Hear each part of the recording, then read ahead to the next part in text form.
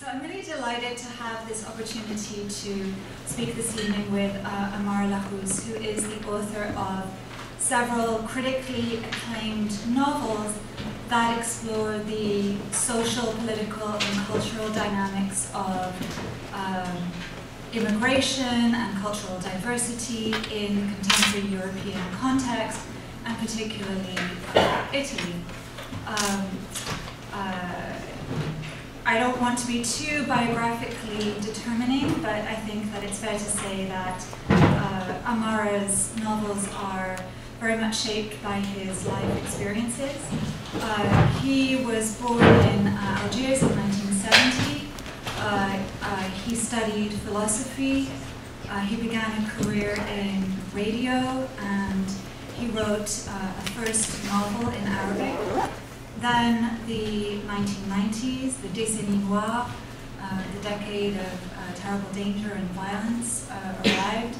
And like many other people, Amara was faced with a decision led him to leave Algeria and to resettle in Italy, where he basically had to start over. And in Rome, he worked as a translator. He worked as a translator in the context of asylum seekers and in the court system, as I understand it. And he also pursued a second degree. Having already studied philosophy, he pursued a doctorate in cultural anthropology. So Amara then wrote a novel in Arabic about his experience as a migrant in Italy. So he wrote this in Arabic. And then, with his Italian improving, he translated it into Italian. A little bit later, he wrote another version of this novel in Italian, which I think you then translated into Arabic yourself. This is a big issue. Okay. We'll come back to this. Yeah, we can. A lot of translation. Yeah. And of course, in addition to his own writing in Italian and Arabic, his novels have been translated into many other languages, including English and French. So let me highlight just a few titles. I'm just going to hold up Clash of Civilizations Over an Elevator in Piazza Vittorio, Divorce, Islamic Style, and Dispute Over a Very Italian Piglet. And I think as those titles convey something of Amara's literary signature, which is that his novels explore very topical, very contemporary, hot issues, debates about immigration, integration, Islamism. I don't think I can get rid of this scare quotes really. Terrorism, but with a strong grain of irony and humor. His novels are entertaining, but also serious, tragic. They're filled with all kinds of interesting references, allusions, pastiches that range from the very erudite to a lot of pop culture. There's a lot of Italian cinema references, a lot of soccer, and I also have the impression that you spend some of your spare time reading trashy magazines. There's a lot of information about celebrities and soap operas, and really running the gamut. So you have references to Arabic sources, but also Italian and North American popular culture. Intellectual culture as well. So these novels have been recognized with several major literary prizes, including the Flaiano Prize for Fiction in Italy and the Prix des libraires algériens in Algeria. This year, Clash of Civilizations Over an Elevator in Piazza Vittorio was adopted at Cornell University for the freshman reading project, which is to say that all incoming freshmen read this novel and discussed it, which is a great honor. Let's start with this question. Why novels. There are lots of popular forms of cultural mediation. What appeals to you particularly about the novel form? The choice of the novel actually is based on my reflection about what's the most important and efficient way to narrate reality. I think novel is the best way to narrate the reality, especially to understand the complexity of the reality. And studying philosophy, I understood that it's very important to ask questions. We have a lot of answers, and I think this is the problem of all religions. And so, studying philosophy, I understood that this incredible, this important lesson to ask. And it's very important to have a different point of view, not just one. And my experiment in Clash of Civilizations to have 12 characters, and they narrate the same story, and we have really a big view of the society. And if, for example, when I wrote my dissertation for my PhD, so I was like a judge. I was the unique, only voice in my dissertation, and they say, so my dissertation was about Muslims in Italy. So the most important thing for me as writer is to be a witness, And actually, I always read newspapers, reviews, and I'm a good observer. So I try to observe the reality, and I think the novel is for me, the best way to do this.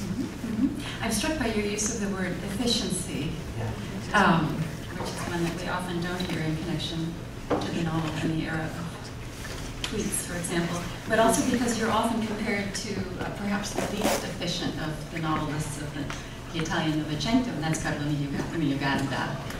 And here's where my long question comes in, so you'll be patient with me.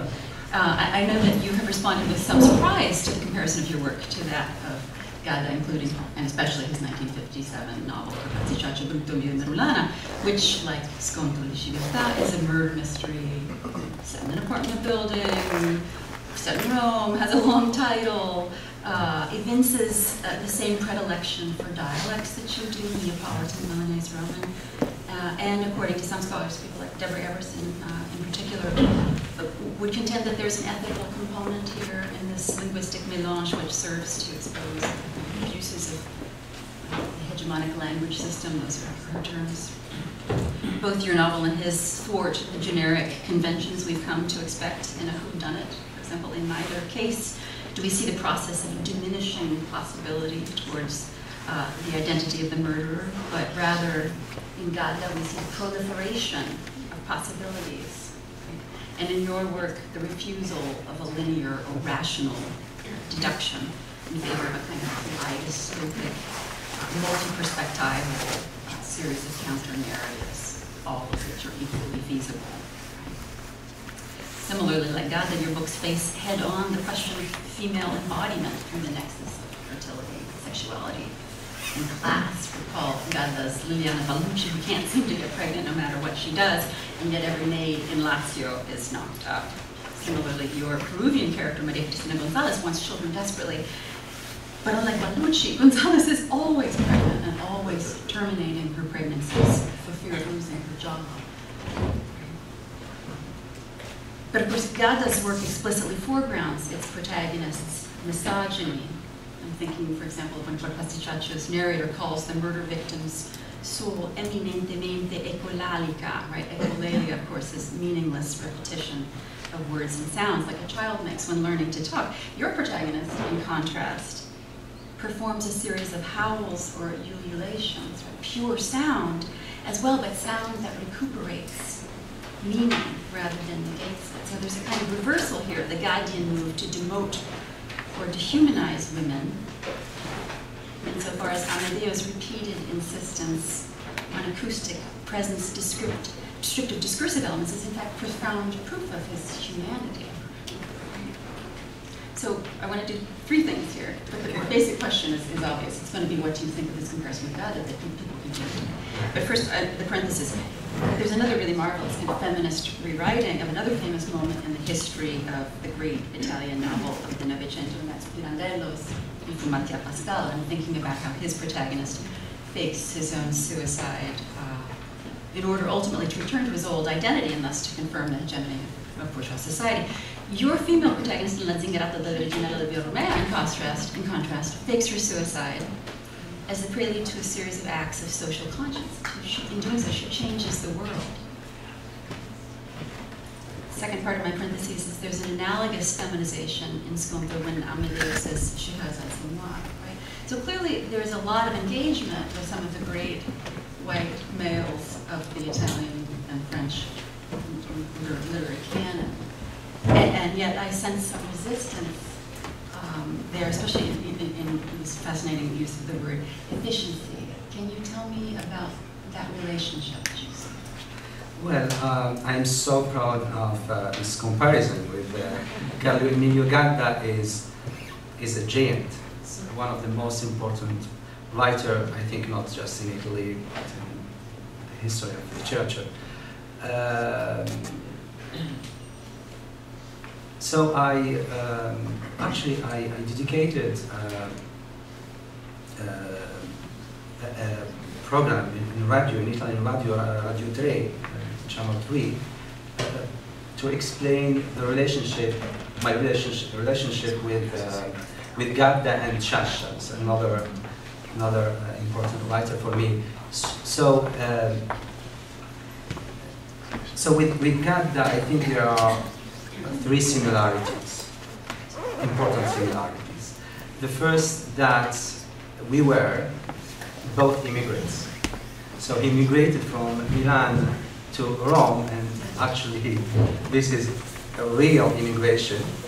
This is a real immigration from north to south, because a lot of people believe that Rome is south, is not north.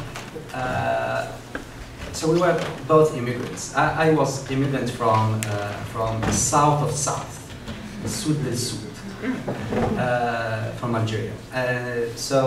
But we had both a good relationship with this city, because Rome is really an incredible city.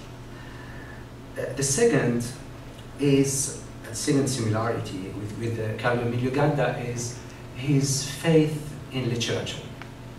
Gadda was really crazy.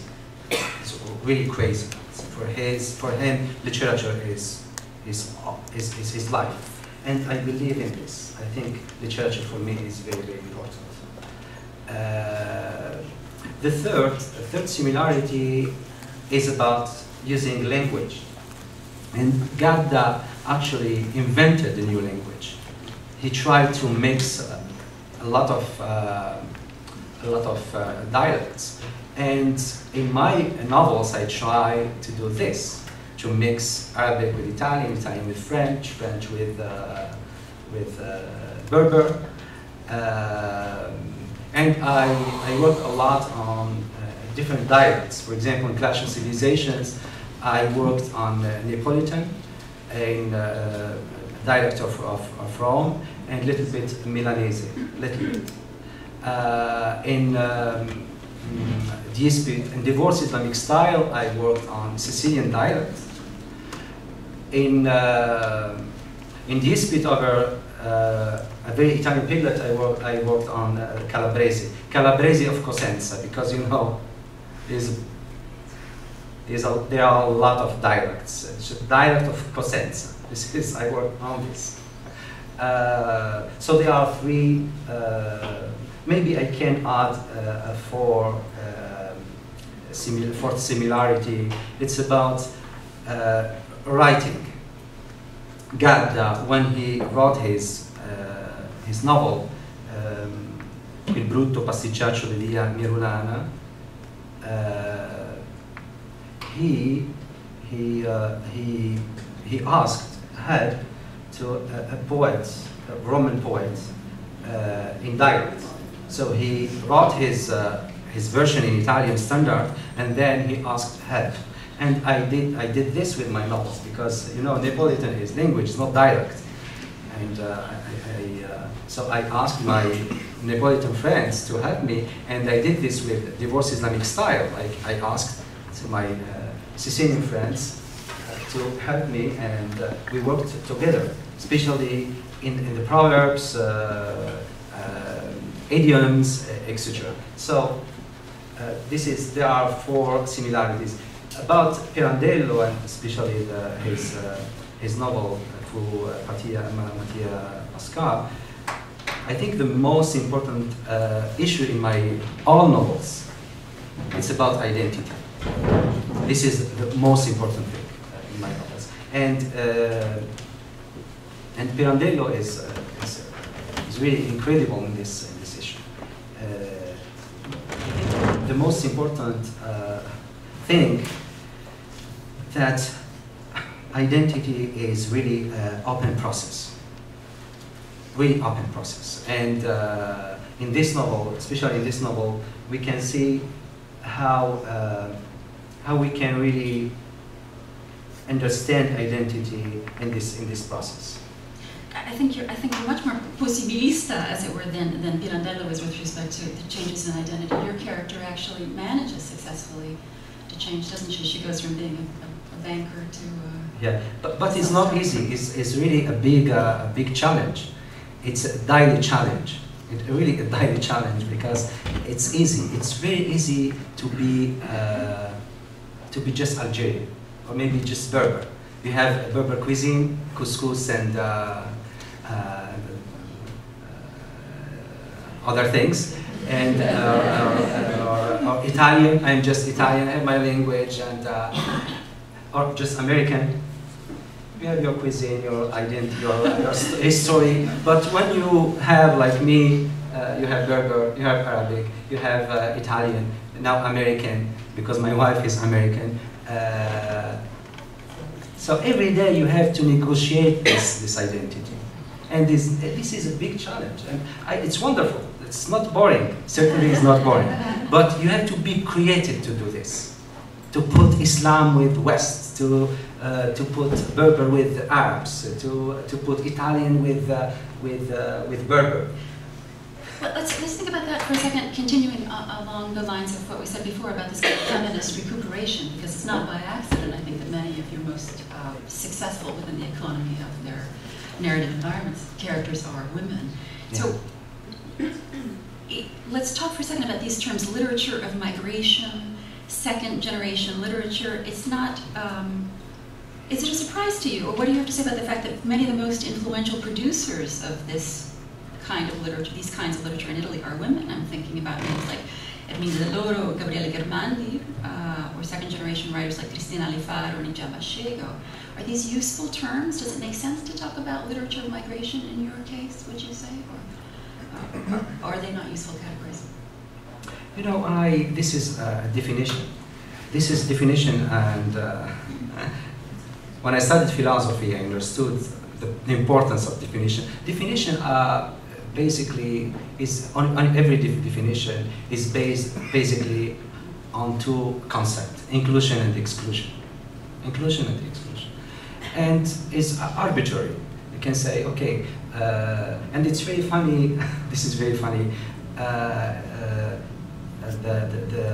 the story about my books in Italian bookshops.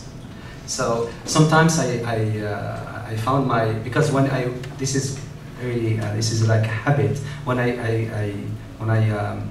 I go in the bookshops or libraries, I'd like to say hello to my books, and so to see where are. So it's very funny to say that in Italy, sometimes I found my books in Italian writers. It's fine, and sometimes in Mediterranean writers. It's fine too. Arabic literature. It's fine too. Third world writers, it's fine. Immigration writers, it's fine. One day, this is very nice. One day I found my books in women literature. Yeah, because Amara is not, Paola, Francesca, Carla, Elisabetta, etc. So I thought it's fine to me. I mean, it's very important to simplify the work and the life for librarians, and so for me, the most important thing is my literary project. So to be bilingual writer, for example, to narrate the complexity of the reality, to reflect about the big issues about identity and yeah. Can I press you further on this? So, I mean, as categories, world literature, for example, let's take that. Is there any traction there for you? Does the use of that term have any implications as far as you're concerned for your static project, for example? Is it limiting? Is it expansive? Tell us more about precisely how you value those terms, because they have a lot of cultural currency. Well, I think it's very important to understand the substance, not just the form. The substance that I tried really to be original. This is my obsession, to be original. And so I'm a bilingual writer. I write my novels in Arabic and in Italian. I hope that one day I can do this in English. But I hope too to do this in Berber. And finally, I will have more 4 languages, 4 wives. It's like a metaphor, because once I said that I am a linguistic polygamist. So 4 languages, it will be incredible, very incredible challenge. Now I have two. Maybe in the future I can. So my project, my literary project, is based basically on working on languages, to communicate with different languages, to narrate the reality with good instruments and anthropology in this way. It's very important. It's like very good instrument. Yeah. This is important for me. The definition is not really as... reading your... I really appreciated your last reflection about your personal challenge, So a creation of an original language, And reading your books, what I found is actually this relation between your style, in terms of your personal language, so your idiolect, and this continuous formation of a personal identity. That probably as an end, or as a goal, or probably not. It's just movement. So I will ask you also to speak a little bit about the relation not only with space and with cities, because you change cities, you change the space of your novels, and this actually doesn't happen in other Mediterranean or the crime fiction, for example. So there is a sort of loyalty, for example, Montalban and the Raval and Itzel and Marseille. So in your case, there is a research of different spaces. So my question for you is also about your identity and time and movement in time. This for me is important. And then, as a scholar of 16th and 17th century, I found this, this reminds me a lot of writers of the past, you know? And especially when Italian language was a dominant language in the Mediterranean. So this heteroglossia, so this use of Italian language by non-Italians, in the sense of people that was raised outside the peninsula, was something very common, you know?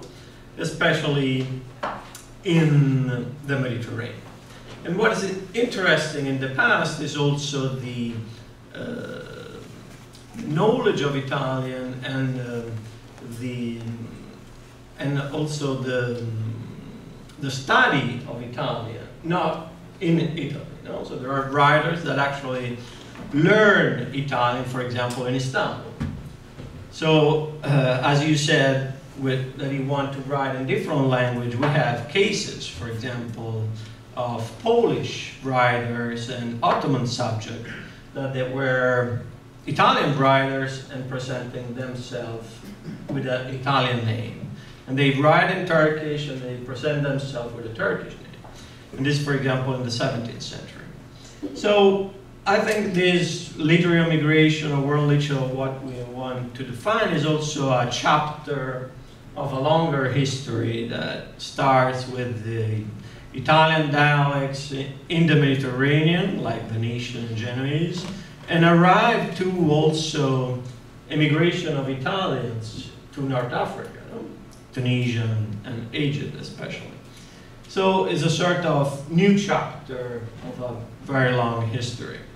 And in this history, the city of Rome has a very important role. So my question is also about Rome. Because, for example, in 17th century, Rome was the hub between Europe and the Mediterranean. No?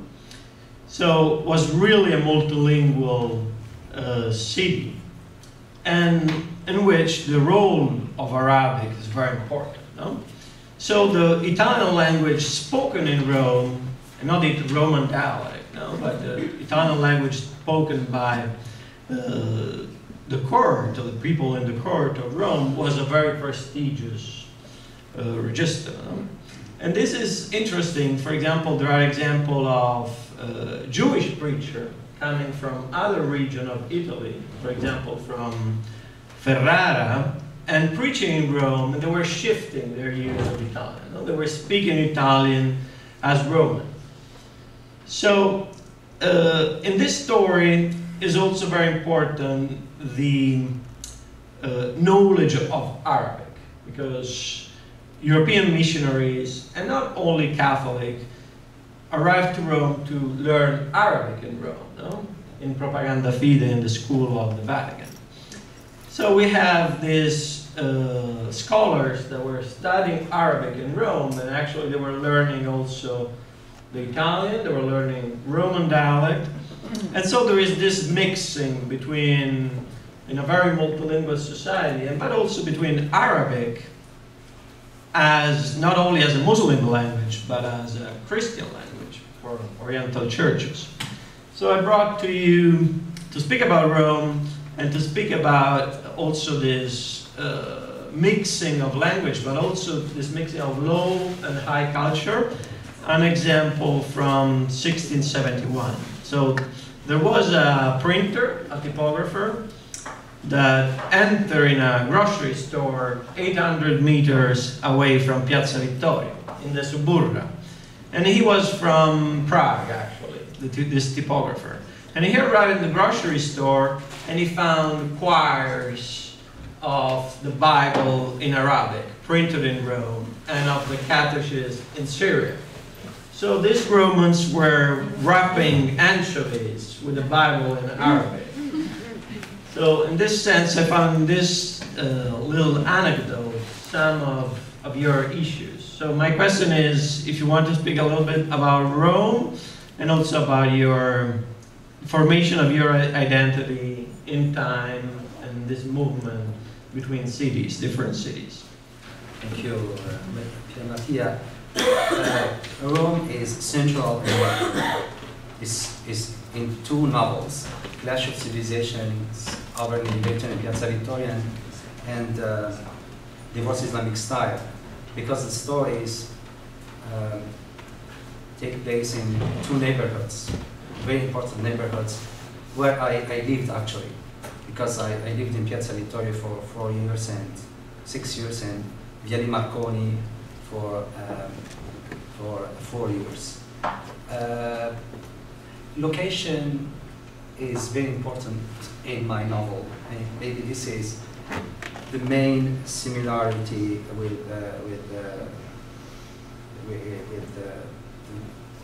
cinema, because there is no cinema without location, and in my novels, the location is very, very important.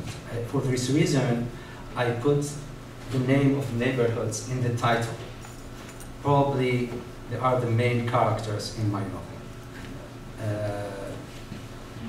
And I spent almost 16 years in Rome. I love this city. This is my city, actually. This is my home. Because I have different homes, not just one. And I think it's very important to understand the importance of the city in the novel in general, because Rome became really international. They are not just tourists, of course. There are thousands and thousands of immigrants from all the world in this city, and I had really a wonderful possibility to meet the world in Rome. So in Rome I met Chinese, I met Pakistani, I met Indians, I met Senegalese, and I met Arabs too. In Rome I met Tunisians, Egyptians, Moroccans, and I have really a lot of friends. And in this complexity, in this diversity, I tried to narrate something new. So after Rome, I moved to Turin, and I lived in wonderful for 2 years in wonderful neighborhood, San Salvario. And I wrote 2 novels, and I put the name of the neighborhood in the first novel, Dispute over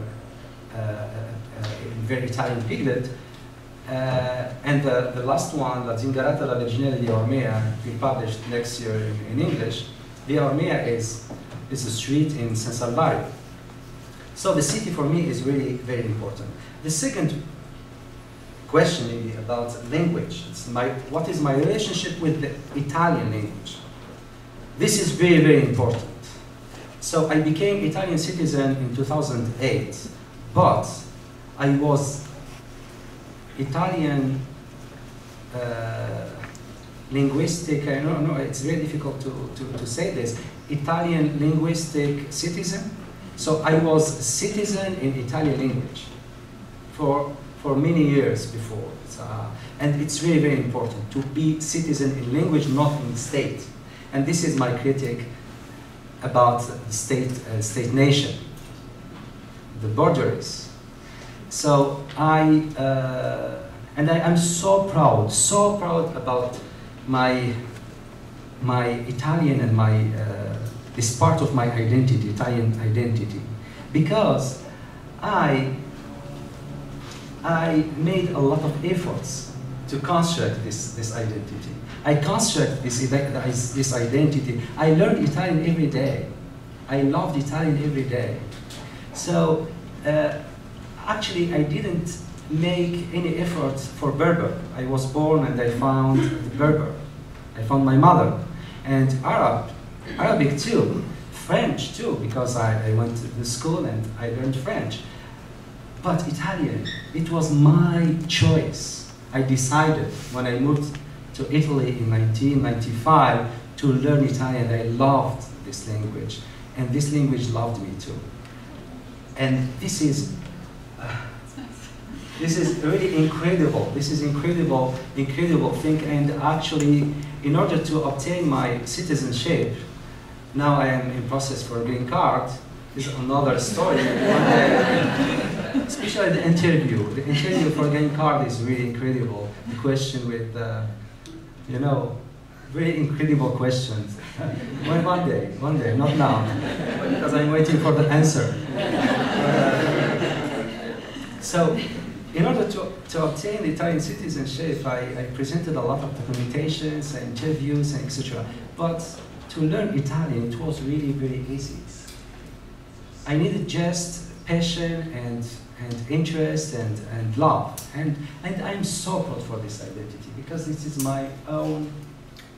And the local identity and the local language is part of this construction of your Italian identity? Of course, because you know, language is like a human being. There is no static language. Language lives in daily life, and especially in Rome, I tried to create a relationship with people, and dialect in Rome is wonderful. And I think the best thing in any dialect is the musicality. The musicality of language, you can find it just in the dialect, and there are wonderful metaphors, images, and I. Actually, in Divorce Islamic Style, in the Arabic version, I worked on Tunisian, especially in Tunisian dialect, and Egyptian and Moroccan, and a little bit Algerian. But in Italian version, I worked on Sicilian. So I am very interested in the language, and especially in local languages. I think this is an important shift, because if we look at the internal immigration in Italy, after the Second World War, for example, people going from villages to Rome, actually was the opposite. No? Was important to leave aside the regional identity and the local language to be Italian. Yeah. For example, my grandmother, coming from a small village, never spoke when they moved to Rome to my mother and my uncle in dialect, because they had to learn Italian for integration, and she spoke with us in dialect. No, so in this sense, also when Ijaba Shebo came, so this with this new kind of immigration, there is a new perception of the local identity as part of the Italian identity. So I think this is a good mirror, of course, of this changement in Italian culture. So maybe I'd like to change direction a little bit, Amara, and ask you about your relationship to Algerian literature. I know that I don't want to focus too much on labels. When we were making our announcement, we ended up writing that you're an Algerian Italian writer, or Italian Algerian, I don't remember. But do you follow developments in Algerian literature, or do you feel that you are situated within a changing scene that's happening in Algerian literature? Yeah, of course. So I said that I'm a bilingual writer, so I write in Arabic and Italian, and I am so happy to be present in Algeria. And actually, I have two publishers in Arabic, in Algeria and in Lebanon. So I think it's very important. It's very important to contribute in this literature, and my style and my point of view is really different, because my Arabic style is upright, hybrid, yeah. style, and sometimes people said to me, your style in Arabic is very strange. It's very strange. I said, you know, it's mixed between Arabic and Italian and different languages. And you know, the contact, especially the contact with other literatures. I'm thinking about especially Italian literature. It's, for me, it's really it's a big opportunity. Yeah, I am in contact with writers because they are my friends, and I can actually observe this reality with distance, and you know, distance is very important in writing, especially, and I, you know, the issue is very big, so I can understand what are the positive aspects and the negative aspects in this literature. And of course, I'm trying to, especially in my new novel. I am writing a new novel about Algeria in Arabic after 4 years. Certainly, my point of view, my style, my language is different. Is this a novel about contemporary Algeria, or? Well, you know, after so I wrote my first novel when I was in Algeria in 1993.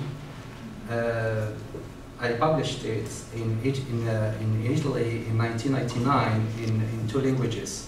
Actually, the novel was translated by Francesco Leggio. It's a Sicilian translator. So then, in 2003 or 2002, I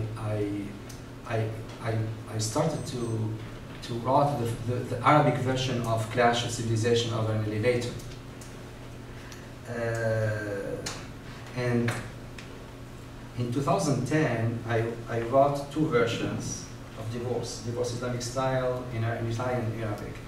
And then, for 4 or 5 years, I just wrote in Italian, because I had this project to narrate the New Italy, especially in Turin. So I wrote this novel and La Zingarata, La Virginella di Ormea. So after 5 years, and especially when I moved here in the United States, I thought that it would be great for me to try to understand my Algerian identity. So I am adding new identities, American identity. It's very hard, of course. So I thought that it would be great to understand Algeria, because I realized that when I talk with my Algerian friends, and not just Algerian, they had many problems to understand the Algerian history, especially the 90s. What happened in the 90s with tourism, and so it seemed for me the question that narrating Algeria, it became like a metaphysic issue. You can't understand what happened in Algeria. And I said, no, we can understand. I'm trying to do this. I'm trying to narrate Algeria in 60 years. So from Liberation War to now. So in 60 years, I'm trying to narrate this Algeria. And then I can, after this, I would like to start in the new projects. I'm looking forward to reading that novel. It's interesting. I mean, you write and speak in so many languages. I think, in fact, you're probably a linguistic genius, and I anticipate that you will write in English. You don't speak about writing in French. I wonder if you ever considered it. Well, you know, the choice of the language is not a coincidence. So I started to write in Italian because I established this relationship with Italian. And my purpose in the beginning was, and still actually, is to be original. So there are many good writers, Algerian, Tunisian, Moroccan, so they write in French, and they are really very, very good writers. So, so for me, I need really new challenges, and this is not a new challenge. And of course, we can talk for a long time about the relationship with French, and this is actually the substance of the Francophonie in general. But I can say just this. I think that Algerian identity is really very complex, and French, the French part of this, the French part is we can deny this relationship. It's, you know, this is history. But I don't like really the confusion between language and ideology and politics. And it's very hard. And this is it's very hard to separate French language with colonials. But I try to do this, so I don't have really problems with Italian, with the French language. I have a serious problem with colonialism. This is no question about this.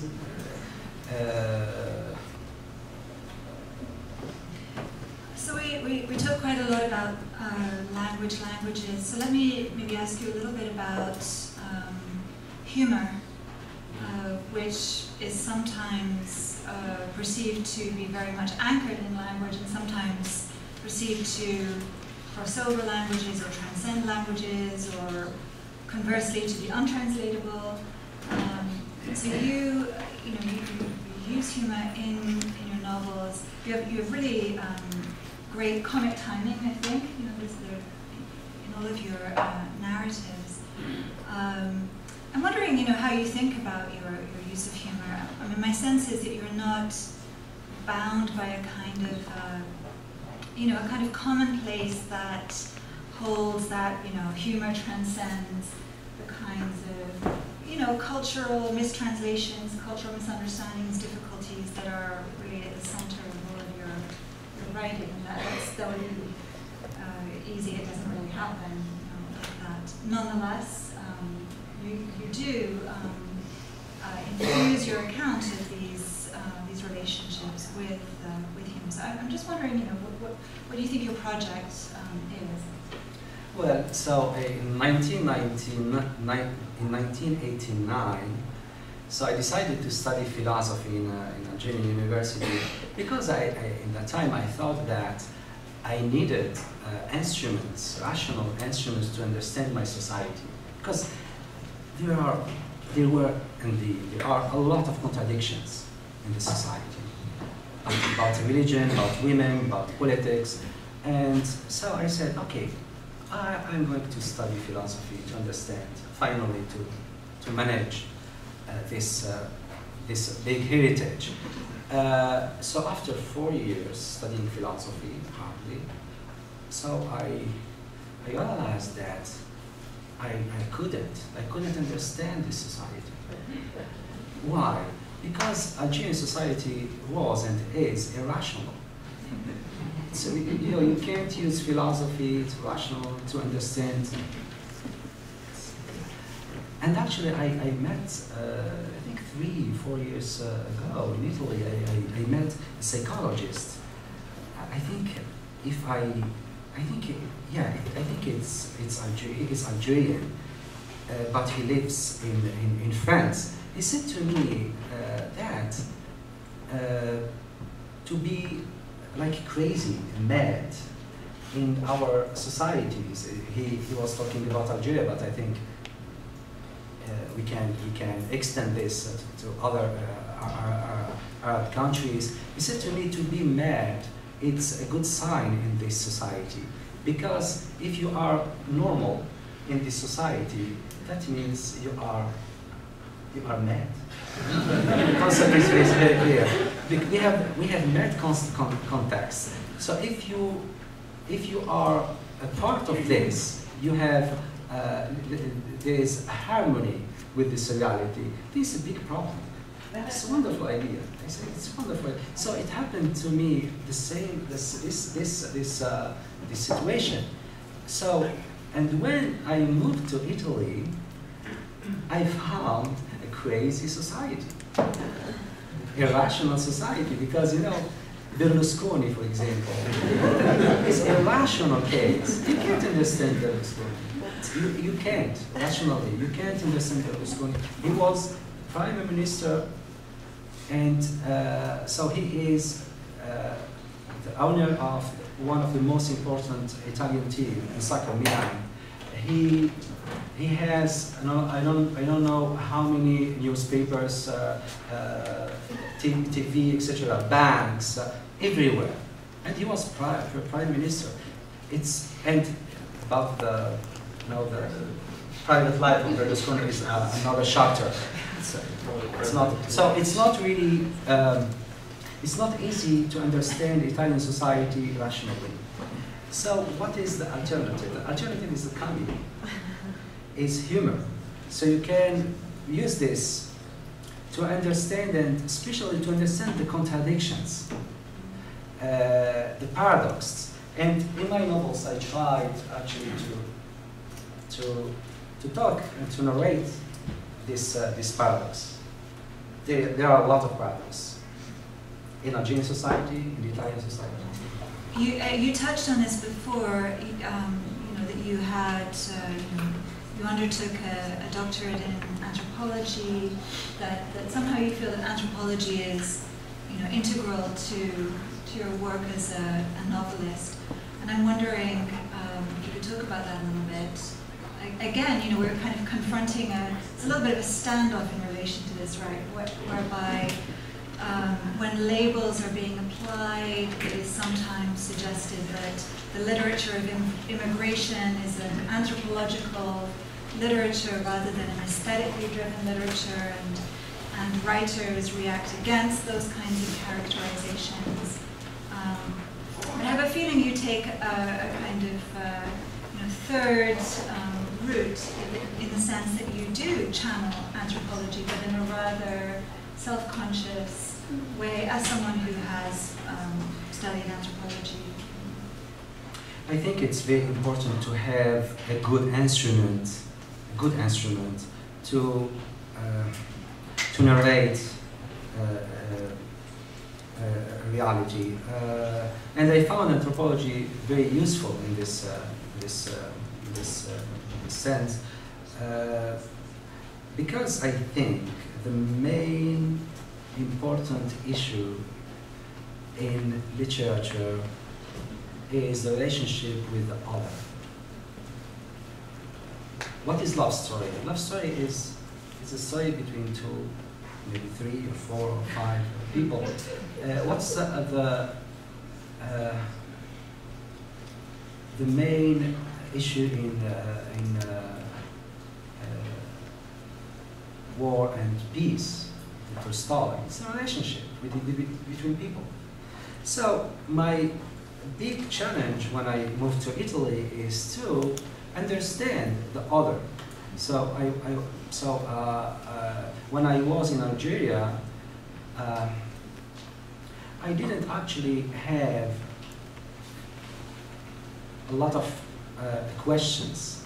I had a lot of answers, because when you live in your culture, your country, So you are protected by culture, by politics, etc. But when you move and you start to live as immigrant, you are not a part of majority, but minority. And this is a big, big challenge. Because people, for example, in Algeria, nobody asked me, are you Algerian? I'm Algerian. But when I moved to Italy, where are you from? Dobie. This is the second question. What's your name? Where do you from? It's very important. So you have to explain, and it's not very easy to explain. I'm Algerian. It's not easy. You are Berber. You are Arab. You are Arab and Berber. You are Muslim, non-Muslim. It's very, very complex. So you start to reflect about these issues, and I think anthropology is very, very useful to understand this issue, our relationship with the other, especially when we have many different identities. I think not just anthropology, but politics, history, a writer needs to have different keys to open different worlds, different doors, and I think it's very important. For example, philosophy. Studying philosophy was important was and is very important to me, for me to understand the big questions. And then after studying philosophy, I needed to have a strong relationship with my new reality. So in Italy, and now it's the same thing, because every day I have questions, and I have to be creative to find answers or hypotheses of answers. Cinema, for example, it's very, very important for me, especially Italian cinema. And I tried to use cinema and literature, not just the screenplay. You know, it's very easy to make a comparison between cinema and literature because there's screenplay. No, for example, in the cinema, in the movies, it is very important to create characters, to have really very, very good characters, and I used to work a lot on to create good characters and locations. I talked about locations. I had to live in the neighborhood. I lived in Piazza Vittorio. I lived in Via de Marconi. I lived in San Salvario. I have to have really good, very strong relationship with the neighborhood, because neighborhood actually is, I don't know here, maybe in Queens or in Brooklyn, but in Algeria, people don't ask you what's your religion because you're a Muslim, but where are you from? In which neighborhood do you live? And it's very, very important, the neighborhood. The neighborhood is an element of identity. For example, in Algeria, there are very difficult neighborhoods. So if somebody says, I live in Harash, just to say, it's very, very, it's very, very difficult, yeah, very risky neighborhood, especially with the fans of their team, and we create a lot of problems. If somebody say, I'm from there, you have to be very, very careful. Yeah, it's very, very important to understand this important part of identity. So identity is not just language, is not just religion, it's the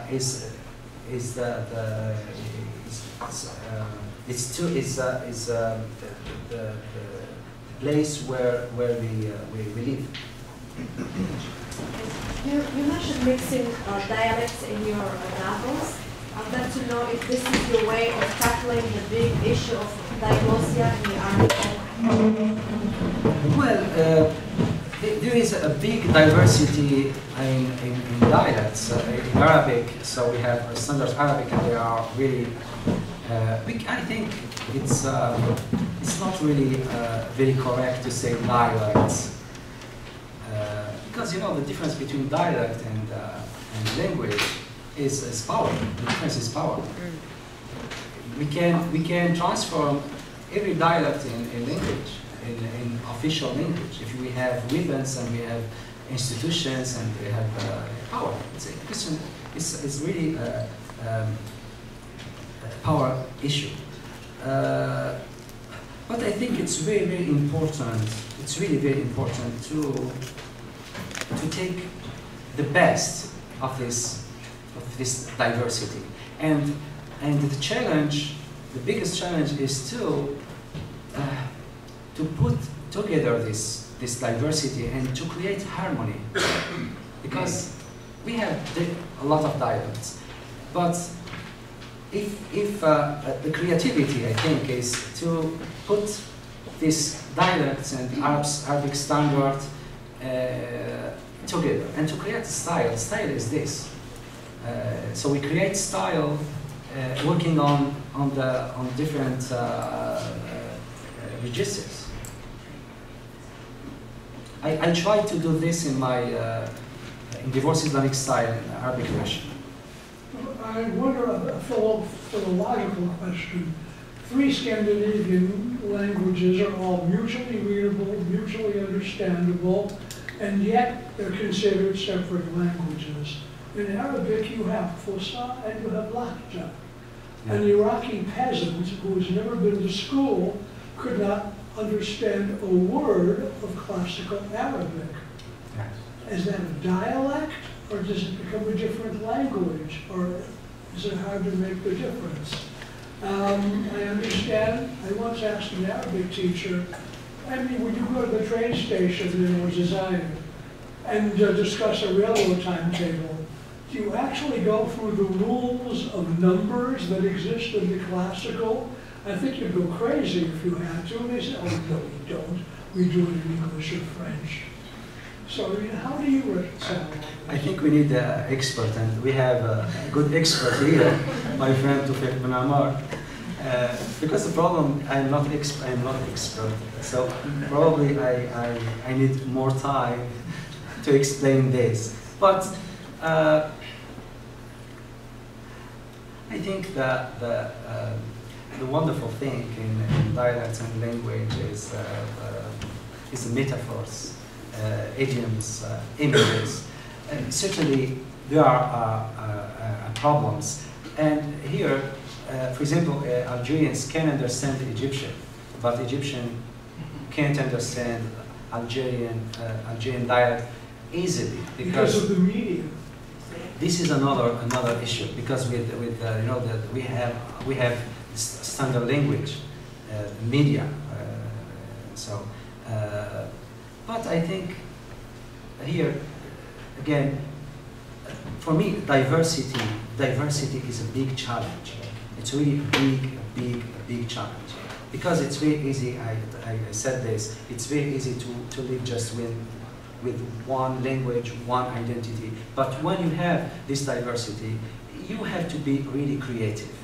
And in Arab world, we have this complex reality about language. Maybe the question is about literature. You know,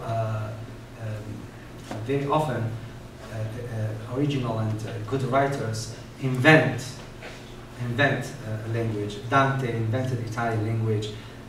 Manzoni, another big writer, invented modern Italian language. For example, I can mention one of the most important Arab writers, Tayyib Saleh, is Sudanese, in his wonderful novel Muslim Hijra ila Shamal, the season of immigration toward the north. So he used the Sudanese dialect, but it's wonderful, because you know dialect is material. It's material. I am trying in my current novel. It's about Algeria, and the story takes place in Algiers, I'm trying to use the dialect.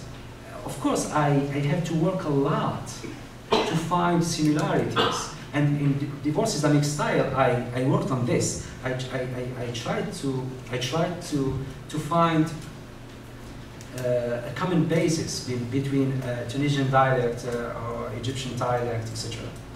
You have to work a lot for this. So you said, one of the things you said towards the end of the session was, my main challenge when I moved to Italy was to understand the other, or to encounter the other.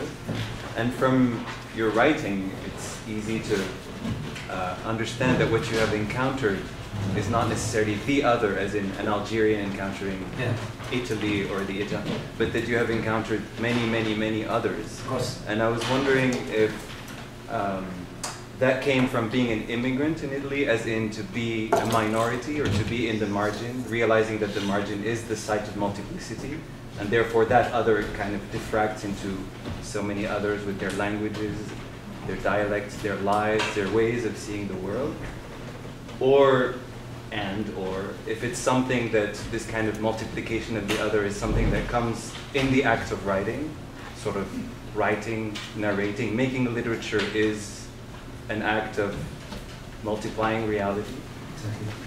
Or if this is something you always knew or always had in you in terms of multiple identities. Maybe all things that you mentioned.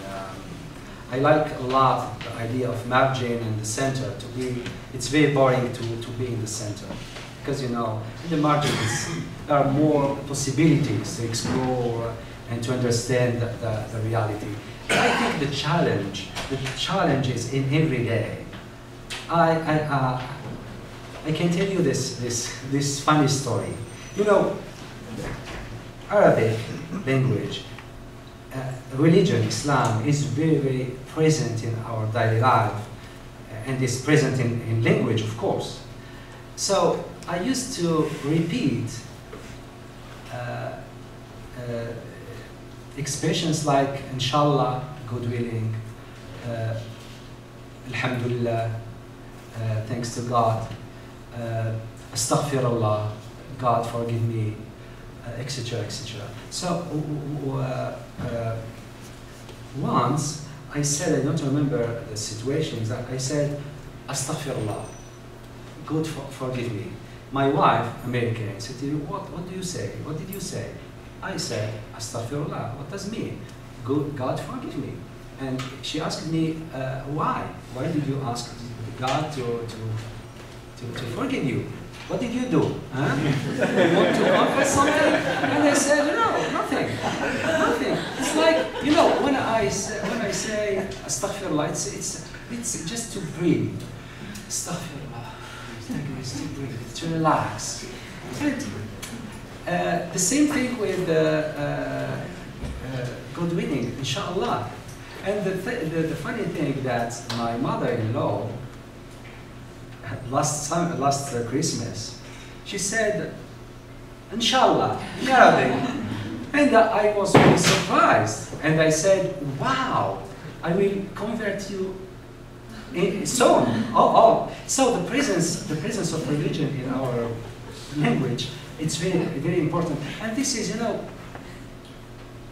this is really a daily challenge every day. Because, for example, this question about using God in daily life, in language, etc. So in Algeria, it's not a problem, because all people do this. But when you live with someone different, you have to give answer. Because here's a new question. You have to go to give the answer. So for this, I think it's very important to. I said that the negotiation is every day, is every time, and for me is the way to be creative, because you have to reflect every time. I just wanted to move the discussion to maybe the reception of your work in Italian society, or wherever you are published. Because I was thinking, it's great that your first book, which is wonderful, was chosen by Yale as a book that buy, but to be read. But what about Italy? I mean, your work is so important in that society, and what has been the reception? I don't know, I think about high schools, or have you know, it's been recognized by critics, but what about the rest? Certainly in Rome, I am very famous. Certainly in Rome. But yeah, I think I had and I have a really good audience in Italy.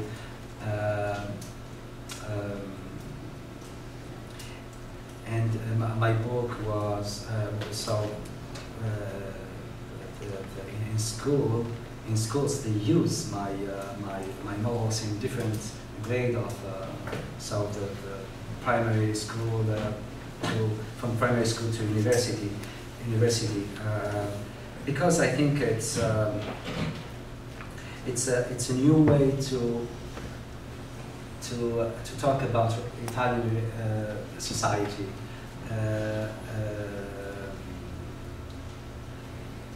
And there are really many big issues in my novels. For example, memory in my Italian memory is really a taboo. For example, there is this big immigration from south to north, migrazione meridionale. Is really, we have just one movie, Rocco e suoi fratelli, Rocco and his brothers, Visconti. It's just this novel. In literature, in this movie, in literature we don't have really other examples. So I tried to talk about these issues because, you know, I am not Italian 100%. Non sono italianissimo. So very Italian. So I'm Italian, yeah, but I'm Algerian and Berber, and I think this is my big advantage. Because identity, this is another incredible and interesting metaphor. Identity is a cage. When you live in just one identity, you are in cage. So I try to go out this cage, and in my novels, Italian novels, which about Italian reality, I try to understand and to reflect about a lot of issues, and in dispute over Very Italian Piglet, I worked on this part of Italian history from south to north, and San Salvario, actually, the place where the story takes place, is the neighborhood where the Southerners, the Meridionali, when they came to Turin, so they went to live in this neighborhood. So I went there and I lived there. I lived in this neighborhood, and I talked a lot with people from the south. And the main character, Insula Ganai, is a journalist. He is from this background. His parents from Calabria, but he was born in Turin. So he has this complex identity. And in the last novel, Zingarata la Vigina di Via Ormea, I worked on this, another taboo. It's about Roma, Zingari. And Roma arrived in Italy, especially in Piemonte, in the 14th century. And there is a really big campaigns of racism and discrimination against them. So I'm trying to reflect about this issue about Italian memory. I don't know if Elizabeth or Mattia, you want to say anything about the reception, or you want to add anything to?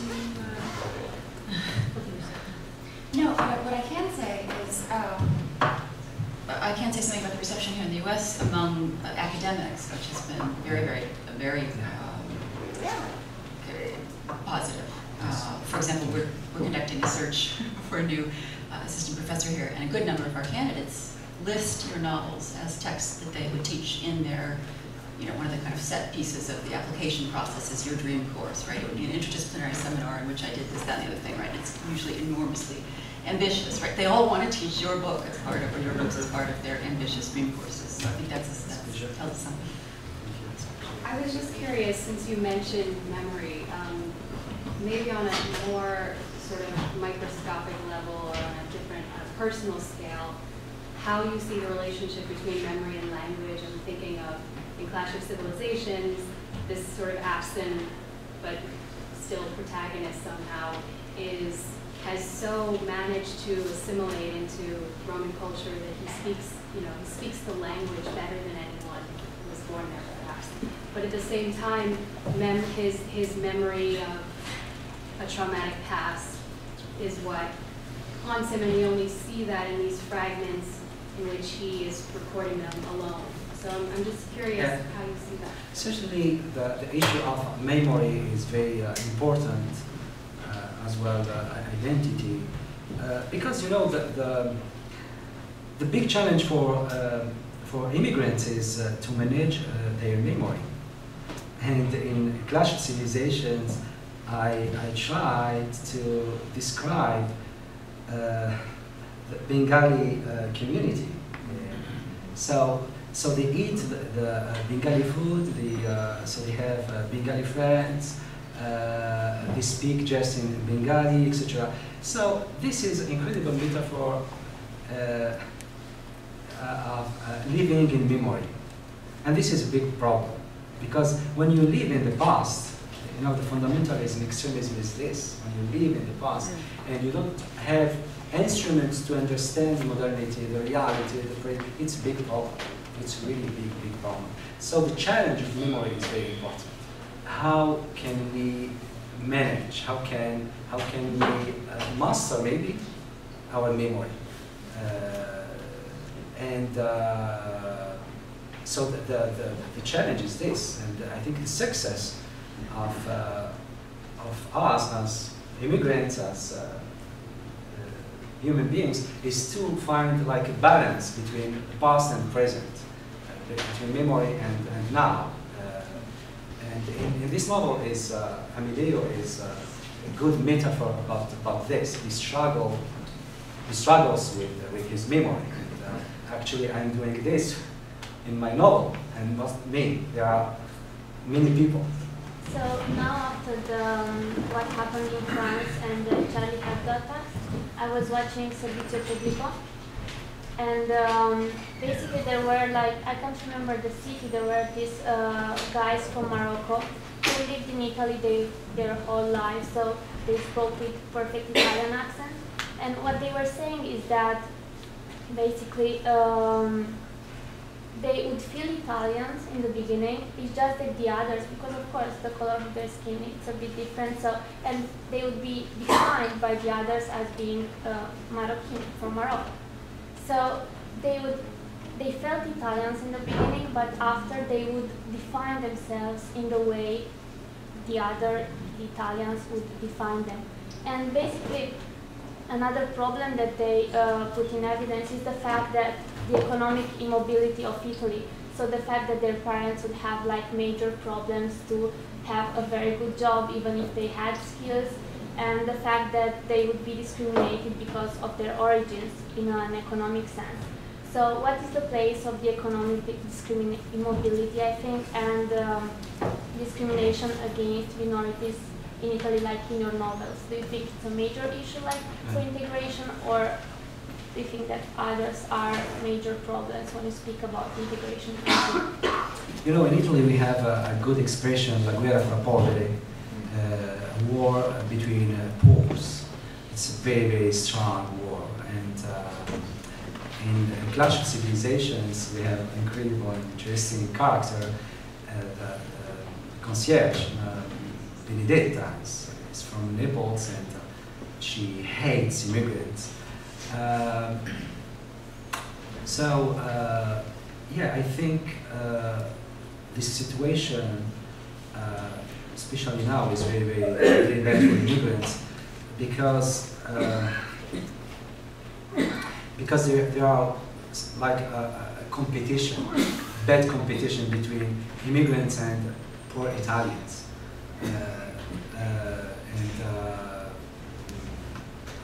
It's about to feel Italian, to feel Moroccan. I think it depends on the situations too.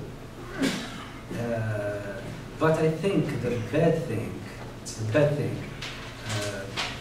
is to find yourself in the situation to have to choose between two things.